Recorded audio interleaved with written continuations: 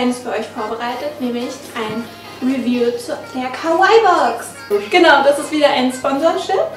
Deshalb erstmal auch nochmal vielen Dank dafür. Wir freuen uns, dass ihr immer wieder zu uns kommt. Scheint wohl anzukommen. Ja, das macht uns natürlich ganz stolz und wir wollen gar nicht lange drum rumreden, wir fangen einfach mal an. Dann lesen mal vor. Wir haben hier auf Englisch? Das ist jetzt nicht so böse gemeint, aber es ist ja nicht Englisch. He's very bad. My German is better. Ich bin schon zu spät. Okay, das erste ist Pokémon Ramone Candy. Oh, das war's zu essen. Sehr viel. Wer möchte zuerst was tun? Pokémon Ramone. Geht das? Ja. Kamera. Jetzt nicht anvisieren. Doch jetzt. Wir sind leider zu einer Stunde zu lange raus. Ab den ersten 150 haben wir aufgehört. Ja, richtig. Genau 150. Ja, genau. Ramone, Flavor, Coda, Kokokada, Gene, wie auch immer. Hier bitte aufreißen, das klappt wieder nicht. Jetzt hier. Du siehst schon wieder, weil da so ein Getränk drauf ist. Aber hey, nee, wir schmeißen es. Wir essen es jetzt, ja. Also das letzte Mal, als wir was irgendwie ins Wasser geschmissen haben, war scheiße. Ach, das ist lieb. Hast du gerade ein Picard aufgezogen? Piep. Schade. Schade. Bisschen wie Traumzucker. Aber nicht so fad. Sie möchte. Also fad ist es wirklich ein bisschen, aber man schmeckt es trotzdem irgendwie raus. Das ist angenehm, dass es relativ langweilig ist. Dann nicht so wie es sonst immer, ne? Dass es so extrem süß dann schmeckt, dass man schon denkt, oh Gott, man kann es nicht mehr essen. Das stimmt. Du bist so mehlig. Du bist mehlig. Ich sehe das im Visier. Dann mehlig, aber... Es ist mehlig, es ist fad, aber Mina steht drauf. Hier. So, das zweite ist Rabi Dango Plüsch. Oh, fast verschluckt. Oh. Das war das, was ich mir vorhin nehmen wollte. Schau to the Kamera. Wir haben ein zweites Maskottchen. Alles spannend. Was machst du da? Scheiße, falls ich da nicht. Unser zweites Maskottchen! Wo sind denn da die Wir Augen? sind zurück. Und das sind hier die Ohren. Pack es aus. Pack es vor der Kamera. Es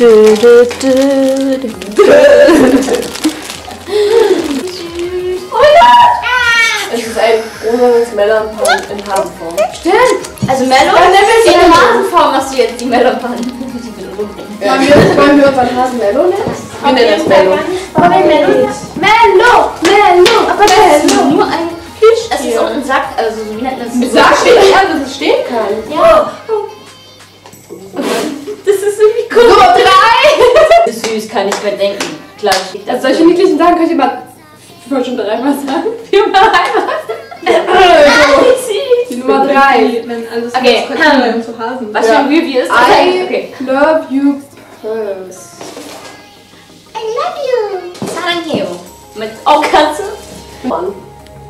Da. Mina. Scheiße. Sarangeo. Sarangeo. Sarangeo. Koreanisch für I love you. Okay. Und irgendwie ist es voll komisch, weil das so unten so ein bisschen auf... nicht so groß, aber es ist unten echt riesig gemacht. Das steht. So schön. Kann man sogar schön an seine Tasche auch so reinhängen, damit man es nicht so verliert. Also es ist eine gute Qualität, es ist sehr festes Leder. Katze ist echt süß. Ihre Checkerbrille. Ja, Lecker. Number 4. Happy Day Notebook Set. Happy Day. Oh, Happy Day. I don't know. Notebook Set. Ja.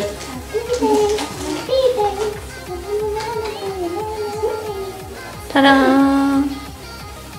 Das meinst du leicht? Ich muss gleich ein bisschen zurückgehen.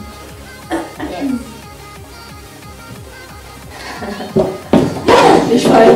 Es ist auch koreanisch. So wie ein bisschen so ein Tagebuch hat man so das Gefühl. So Pokédex. ja, es ist Ja, okay. stimmt, das sieht aus wie ein Pokédex. Oh mein Gott, sogar ein Sticker. Es hat doch ein Pokédex. Sogar rot. Okay, ganz gut.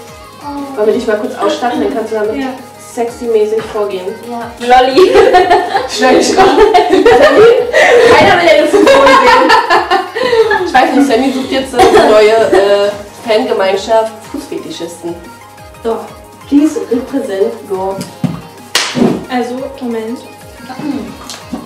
Dum, dum. Jetzt. Die kleine Lina geht zur Schule. So sieht das aus nochmal. Und wenn man, also es gibt sogar Sticker dazu. Die sieht man leider gar nicht. Ja, du musst ein bisschen weiter weg machen. Ja. Genau so. Also so.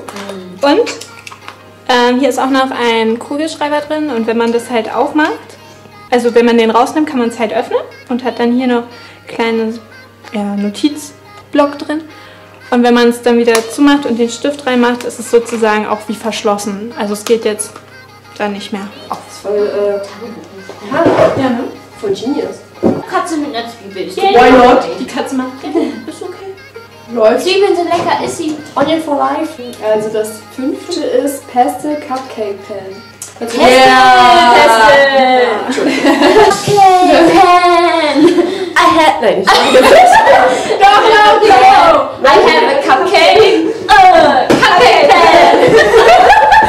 I have a bird.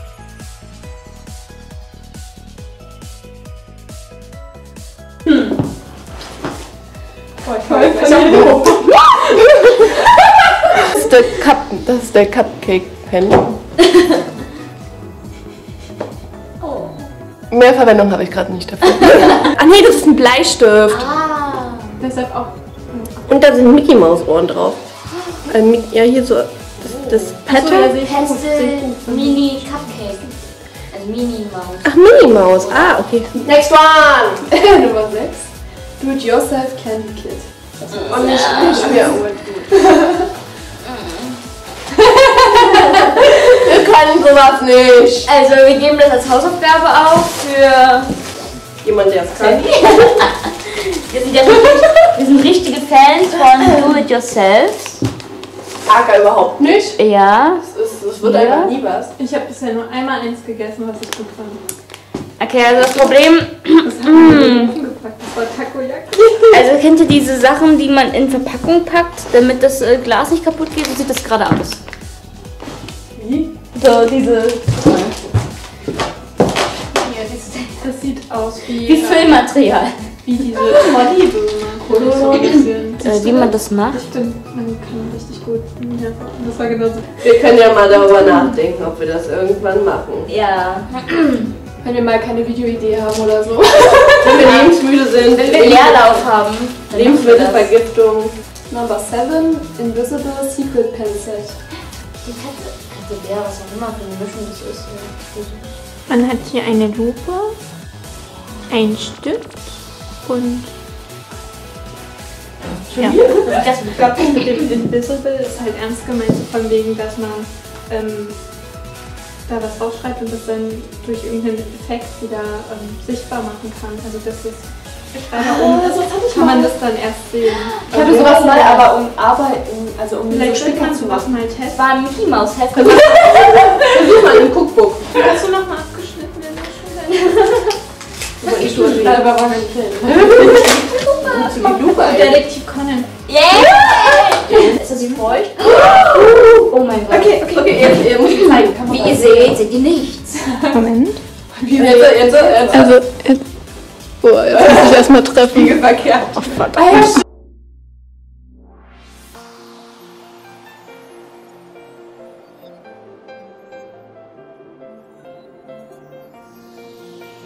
Egal wie groß wir es machen, ich glaube, man sieht es nicht so direkt, oder? Ja. Aber auf jeden Fall steht da We love you. Genau. Zuerst auch nicht mehr was machen. Also man schreibt sozusagen mit dem Stift erstmal ganz normal, was man haben will, und das sieht dann sozusagen aus, als das zerläuft sofort. Also man sieht es nicht, es ist wie unsichtbare Schrift. Und dann hält man halt die Taschenlampe hier vorne davor und dann kann man es halt perfekt lesen. Okay. Next one. Harajuku Hair Loop Set.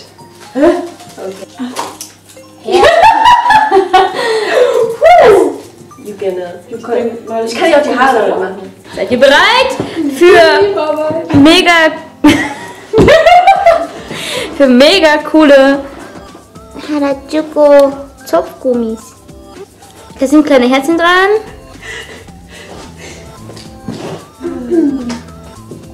Dann. Verschiedenen Farben und ja. Keine Ahnung. Mehr kann ich dazu nicht sagen. Sie sind bunt. Fertig. Hätte gut! Das ist an Jamie Lee. Wir gehen zum nächsten Tagespunkt über. So, also Nummer 9. Diamond Deko Stickers. Ziemlich eindeutig. Auf jeden Fall. Das blinkt nicht sehr doll. Ich würde sagen, beim nächsten Cover packt jeder sich hier so ein. Oh yeah! Welches Logo? Ja, und so ein Das ist auch mein Handy. Wie auch im Spiegel. Ja, in Hefte, einfach auf Geschenke, einfach zum Verzieren. Also wir geben sie einfach ins Gesicht. Steht zwar nicht drauf, aber... Das bestimmt. Let's do it! Oh. Oh, darf man nicht? Oh, nicht? Oh. Kann man? Aber wir dürfen 30 Minuten nicht bewegen. Dann ist es erst. Okay, das 10. und vorletzte Dream Explorer Notebook. Ich finde es voll schön, es erinnert mich an so ein Buch. Und zwar irgendwie, wie Gott die Welt erschaf, aber auf physikalische Ebene.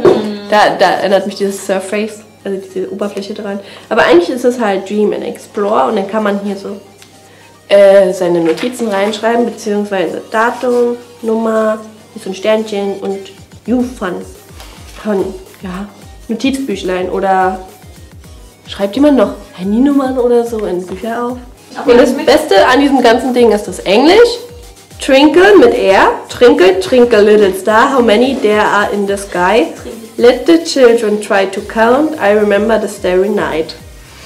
Trinkel. Trinkel, ja mit R. Es ist ganz klein hier unten. So, ja. Mehr kann man eigentlich nicht dazu sagen. Jetzt kommt das Schönste an dem ganzen Ding, finde ich. Die Werbung. Sweet Animal Sparkle Stickers. Nochmal nach vorne gehen. Darf ich? Ja. Mit deinen Sparkelfingernägeln. Sieht aus wie ein Pudel, aber ist auch ein Hase oder so? Ich würde behaupten, es ist ein Hase und ein Bärchen. Oh. Und eine Katze ist da auf einmal. Ich hol mal das Licht dazu. Tada! Ja, oh cool, die sparkeln. Und dann kann der so... Die haben Freunde. Shaking, shake that ass. Nein, shake that bunny. Warte, hallo? Shake that bunny. Ja, hier hinten ist auch nochmal so ein Bunny drauf. Yay. Und jetzt, weil wir den Inhalt eigentlich schon komplett vorgestellt haben, noch ein bisschen Werbung von der Kawaii Box und der Japan Candy Box. Und ja. Ich kann es auch nochmal alles nach. Und Biblo. Entschuldigung. Share Kawaii Box with your friends and get $5. Wir können es auf kawaiibox.com/share. Wenn ihr Freunde werbt, dann könnt ihr selbst, glaube ich, $5 Rabatt bekommen. Hier steht For as many friends as you like. Hier steht auch noch, share your Kawaii Box and win a Kawaii Mega Box worth over $100. Simply take your post/Kawaii Box. And every month a lucky winner will receive a Kawaii Mega Box that has been filled with items worth over $100. Mega Box ist natürlich dann noch riesig. Also Da hat man dann natürlich noch ein paar andere. Ja. Yay! Könnte sogar ein riesen Plüschtier oder so drin. Wahrscheinlich. Eine Box, ein Plüschtier. Okay, das war unser Review zur Kawaii Box vom September 2016. Wir hoffen, es hat euch gefallen. Stay curious because der Weltuntergang und der Chef kommt eh wieder und es wird wieder ein riesen Chaos. Woo! Danke. Bis dann! Tschüss! Pinkelpause!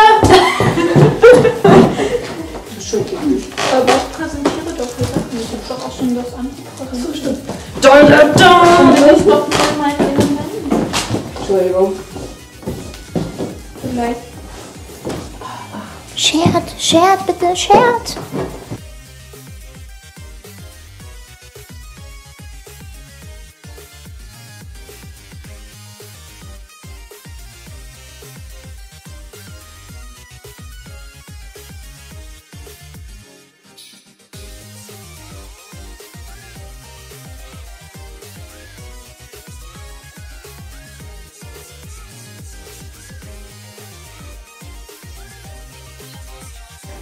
Ja, wenn du eine hast. Schere. Das ist eine Haarschneideschere. Du kannst vergessen. Bei Sandys Bewerbung. Bewerbung. Bewerbung für was? Für das Universum. Ja, da oder hier. Na, wo Da ist dann auch auf dem Du mich weggeschubst. Und Bauch rein. Ja, okay, ihr seid beide drauf. Vor allem die Gesichter beide. Sieht man das? Seht ihr euch? Cool, ja. Oh Gott, ein weißer blauer Fleck hier unten. Hier auf meine Schauer gleich. Ein weißer Blaufleck hier unten. Was? Von zerrutscht. Ach